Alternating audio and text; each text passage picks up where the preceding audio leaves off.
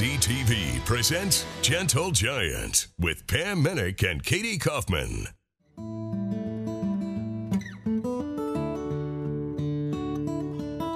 This week on Gentle Giants, we continue our coverage of the acres of draft horses and related items from here in Waverly, Iowa. 3 sales going on at the same time. Literally hundreds of wagons, buggies, sleighs, and horse-drawn implements. That's right, Pam. There's a building filled with harnesses and every horse-related item that you can think of. And drawing the most attention, the horse barns and auction ring. We'll show you the excitement of the Waverly Midwest Horse Sale when Gentle Giants begins.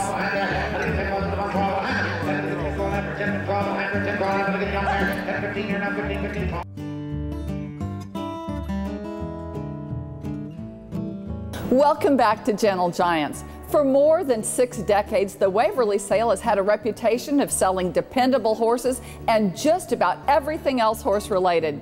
Through the years, it's also become a reunion of sorts for draft horse lovers. This sale barn started in 1947. I've been here about 32 years. Me and Ron's owned it half and half since 1998 when we bought his father out. We try to do everything the correct way and treat everybody how you want to be treated, you know, and I always say it's kind of like a big family reunion. You know, you always get a certain percentage of people that are new and you get to know them, and the people come back spring and fall, or some just come once a year and they become part of your family, you know, almost. You just get to know them, and heck, I take vacations and I go see some of the people and visit them. Waverly is one of the larger draft horse and equipment auctions in the Midwest. And I've been coming here since 1980, and it's a social event as well as an auction. So you have the horse sale, you have the harness sale, the equipment, the wagons, the mowers, and everything related with horses that brings everybody together. And so we spend more time visiting than we do at the auction. So it is very much a social event. But you know, I personally, having a wagon shop, come here looking for unique items that we can you know, either integrate into a wagon or study. We take a lot of photos of historic vehicles that may show up at the auction. We may not buy them, but we study them. So it's research on that side for me. It's also networking, because all the people who use our products are here at the sale. And so we get to have, you know, that reunion with our customers and make connections and such. It is. I mean, this is the only draft horse sale that I can think of where they have a campground that fills up. And I don't know for sure, but a lot of the people, I don't think the campers are necessarily buyers or sellers. They just come here because they love it. The fact that they have 2 days worth of tack and equipment is also pretty unique to this sale. And it obviously draws a different crowd than you'll see at some of the other draft horse auctions. I started coming here with my dad in the late 70s. I've got uncles and cousins that come and sell draft horses, so we've been coming here a long time. We started camping here in the early 80s and then just started working and helping where we can. For the first timer, it's really quite overwhelming. There's so many things to see, so many good people to talk to, learn a lot. Just depends on what you're looking for is what you're going to find. There is such a variety here, new and used saddles, bridles, harness. If you go outside up on the hill, there's equipment, wagons, buggies, everything that the horse people are looking for. You can definitely find it in Waverly. When I first started coming down here, the sales were held in a tent, and this, what we see here, is something that I've seen grow over the years. And the first time I'd ever heard of Waverly was from a horse trader in my area in about 1965, and he was hauling draft horses down here because there was a place to bring them at that time. So what you'll see here over 4 days is quite a large line of machinery up in the machinery row. You're going to see quite a bit of harness used and new in the tack building and the pole building out there. Then you'll see rows of wagons, and then of course then the horses are here. It's a very enjoyable thing. If you're interested in this sort of thing, it's quite the thing. It's something that some of us have been doing for many years. I started coming down here in 1971, and I've been coming pretty steady now for the last 15 or 20 years, but it's been interesting to watch the changes here and the change in the industry and what people are interested in, what they're buying, and it's been a good experience. 95-year-old Fred Eberly has more than 5 decades of memories at Waverly. Building wasn't here. They used to sell in a tent, you know. And I remember one time they said there was going to be a tornado, so they kicked us all out of the tent. And then it rained so hard it was just like a river going down through here. Everybody in the United States and Canada knows about this sale. You know, it's just one of the bigger and better ones. Meeting so many different people from all over the world that come here, and just to see the sale. They have people from Canada, from overseas that come here to buy horses, well-broke horses, and it's just kind of like a reunion. A lot of the people love come back to see everybody, and it's also interesting to come see different pieces of equipment that come up in the hill and that to sell. We are from Sharon, Wisconsin, which is close to the southern Illinois-Wisconsin border. We come spring and fall. It's our mini vacation. We enjoy seeing everything for sale. All the people, you see the same people, it seems like, each season. Get to know friends. We have a group of friends that come, the whole group, and we spend the day together and buy all sorts of things. Go out for dinner in the evening. It's a nice town. You always end up buying something, whether you need it or not. Lots of things to choose from. It's just unending. You wonder how they come in with new things each season, year after year. It's just fun. We come for the fun. It can be overwhelming because it's unending, the amount of harness and wagons and equipment. When it comes to horse equipment, if they don't have it at the Waverly auction, you probably don't need it. You'll see what I'm talking about when Gentle Giants returns.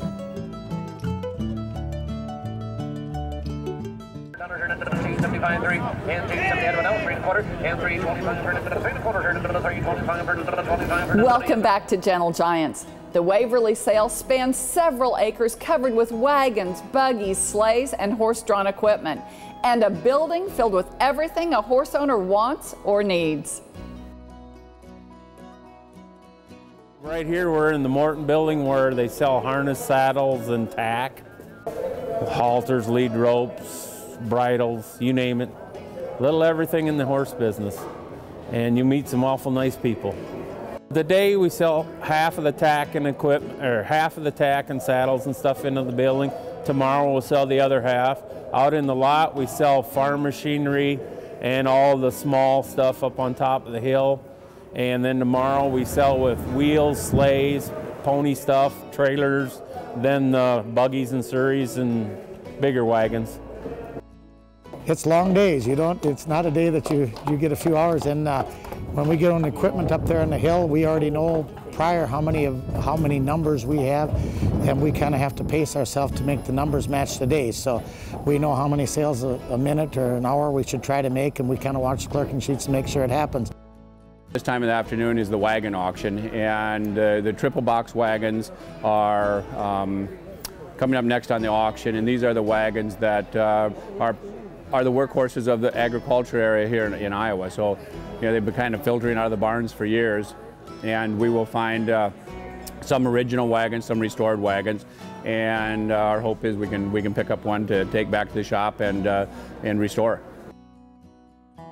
We operate a Western entertainment chuck wagon cookout wagon ride business in Scottsdale, Arizona. And we do that during the season, October through March or April. And then we load the mares up and go to Western Colorado and farm. And so we have a nice mix of using the horses commercially in carriages, wagons, chuck wagon cookouts, parades, all kinds of fun things like that. And then we actually use them to farm and make hay in the summertime. And so Waverly offers all of the parts and pieces that go into that. Wagons, farming implements, harness, everything you can imagine is here. And of course in Arizona, and even parts of western Colorado. The availability of those items is just not there. This is the place to be. We're looking for some specific little farming items, wagon gear, some wheels, some other things. And the fun part about Waverly is not just what you're looking for, but it's the camaraderie. It's the networking of all of these wonderful people who share a love of driving horses and heavy horses. And of course, you get to see a lot of things you didn't come looking for, but you really wish you could take home. So there's a few things we passed on, but maybe the next trip. We farm with draft horses. We do some irrigated ground hay, and we drag some logs. We used to have a sawmill, and we drag logs off of national forest land to for firewood and for lumber. And we make hay, plow ground. We have a garden, and we have two small children, Wyatt and Riata. Their ages are 3 and 5. And we're trying to raise our children in a more sustainable, renewable lifestyle.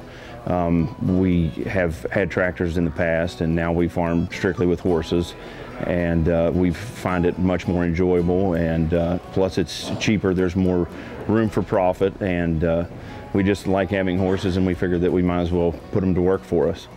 This is our first time at Waverly. We've been to draft horse sales in Colorado and also in Ohio, but it's a little overwhelming to come here because there's so much equipment and so much to choose from. And we bought some stuff at pretty reasonable prices, and we've purchased some new equipment and some used equipment in the past off dealers, and we purchased some mowers and stuff here and forecart and some things that we were looking for. And there's definitely plenty to look at and plenty to go through. I'm from Montreal, Quebec. I'm Regine, and I like the auction, Waverly, Iowa. I buy a lot of good stuff, and I bring a lot of stuff from Canada too for the big auction here. And I just like Waverly, Iowa, and I buy a big load of sleigh for bring to Canada because I have a lot of customer for sleigh now in Quebec, and I find a lot of good stuff here in Waverly. I'm really happy, and I like the owner of the auction here. Ron Dean and David Byer, nice people for me and wife and family. Nice people. Yeah, I love Waverly. I think I bought 18 sleigh today. And I bring all back to Quebec, go to custom and declare to the border for business and restore some sleigh, some carriage too.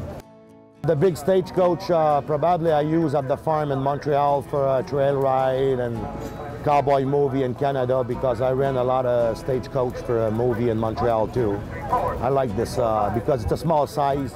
Always a big size, and I like this size. It's a small for pony. It's good. When Gentle Giants returns, we'll head to the sale ring. You won't want to miss it.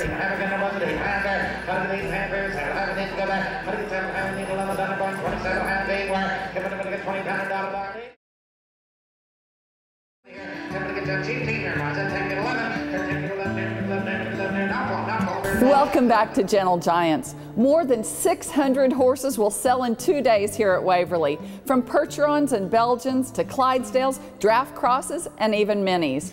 Their reputation for judging the team's performance means dependable horses and an honest representation.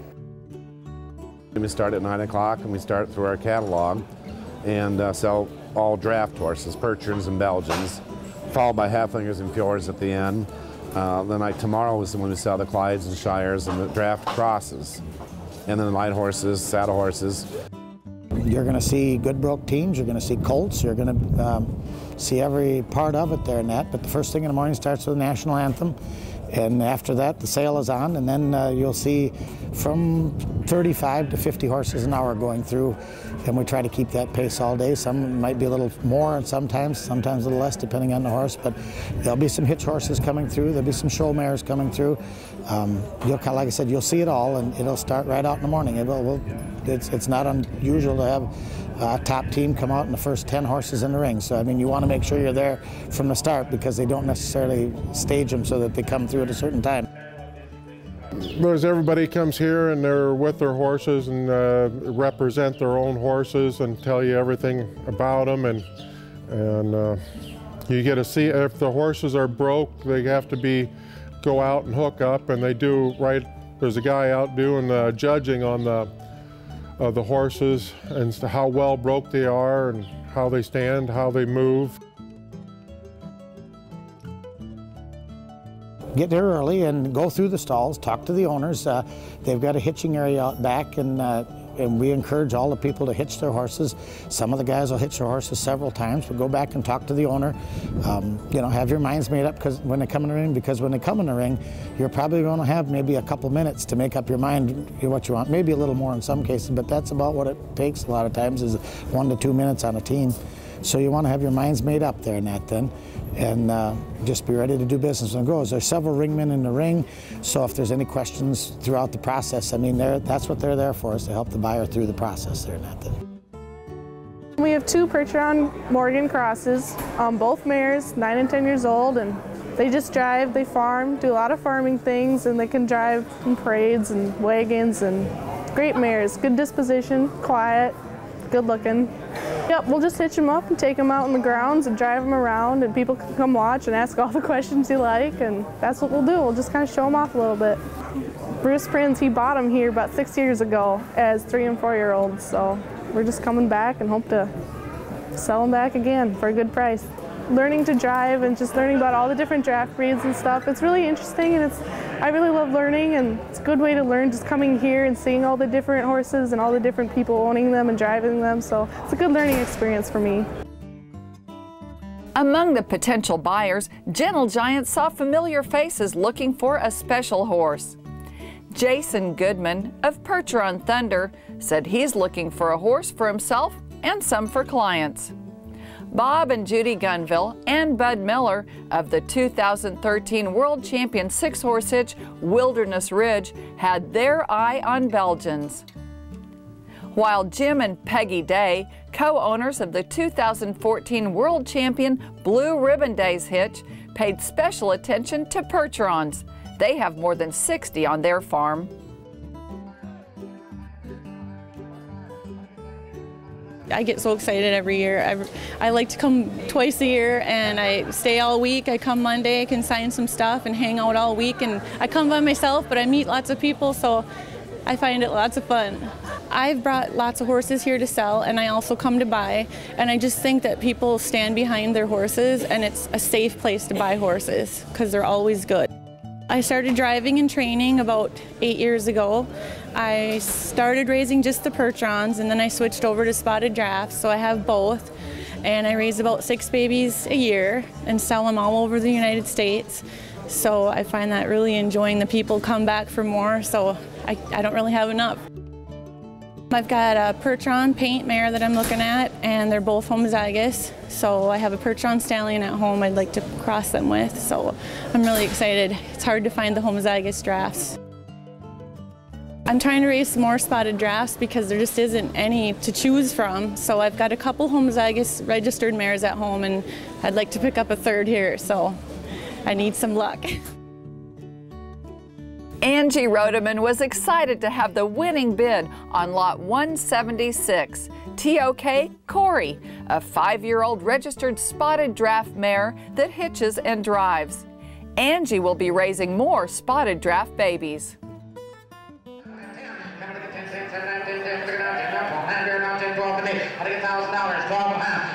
Get in early, boys. 10, 12, 10, 12 in a row. I'm going to get 10, 12, 10 bids on it. I'm going to 10, 12 here. I'm going to get 10 cheap team here, boys. 10, get 11. 10, get 11, 11, now 12. 4 and 5-year-old Belgian geldings. Stand right at 17 hands right there. Both all types of farming today. And the hips out there, Johnny, they had very good marks. Very good, very good, very good. Good remarks right there. We'll sell that hard. 75, 175, 175, same way. Times 2, the same way. Okay, you let them out now. Thank you. They all go on that shed out there. They're good today. We're going to get better. 2,000, new center. I'm going to get 2,000 on 2. I'm going to get 2,000. $400 better than 10, 12, I'm going to get 10,000 on 12. I'm going to get 10, 12, 100, 10, 12. I'm going to get young there. 10, 15 here now, 15, 15, 20, 10, young right there. I'm going to get 3 grand there, 32 and a half. What are you going to do there? 3 grand here, 2 and a half there. Here's the big young gelding. I'm going to get 3 grand, 32 and a half. I'm going to get 32 and a half there. I'm going to get 2 and a half there. 3 bid, 2 and a half there. I'm going to get 2 and a half there, 2 and a half there. I'm going to get 31. 31, I get another 1, 31 go again, boys. I think it's 3 grand there now, 1. I'm going to get 31, I'm going to get 31, I'm going to get 31, 31 bid of our boys now, 1. I think it's 3 down to the bid 1. All done, by 3 bid 1 here. Proving that the draft horse market is alive and well, this impressive Percheron team, Duke and Doc, consigned by Raymond Yoder, sold for $16,000 each to Matthew Miles of Montrose, Colorado. We hope you enjoyed the 2 shows we devoted to Waverly. If you're looking for a horse, this is the place to come. It's a charming community and a great sale, but bring your walking shoes. That's right, Pam, and we had such a great time meeting new friends and seeing obviously old ones. In the meantime, you can always check us out on Facebook, and we'll see you right back here next time on Gentle Giants. Bye now.